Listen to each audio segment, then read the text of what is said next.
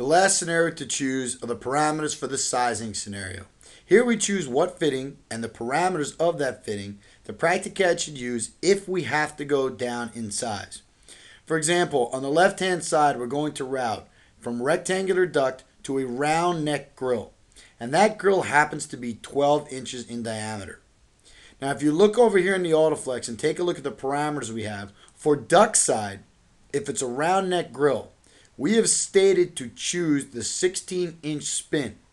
So Practicad's going to use the 16-inch spin no matter what because we haven't selected a catalog.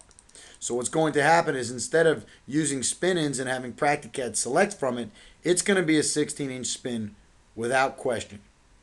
Then on the grill side, we've chosen that for round neck grills, we should turn down and use an elbow.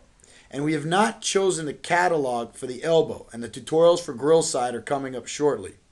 Here we've said that we're going to use a 12-inch elbow to attach to the 12-inch grill neck. So if we're going to start this route with a 16-inch spin, and we've told it to end the route with a 12-inch elbow, somewhere we're going to have a size change. So if we've got in our routing underneath the round duct parameters, under sizing we're going to say let's choose to use a finished length round reducer. And we're going to say the minimal length is going to be 12 inches so that we want this reducer to be no smaller than 12. Most of the time Practicad will actually use the value 12 inches. We're going to say minimal straight in and out. We don't need any minimal straight.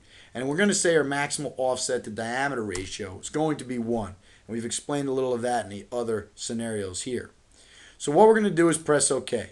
When we do that, notice that Practicad does go and grab the 16-inch spin, and it has used the 12-inch medium pressure elbow, as you can see here. So to compensate for the size change, it's used the finished length reducer that we had chose. So right here we got a finished length round reducer. Practicad has chosen that out of the sizing parameters, and now the route is correct.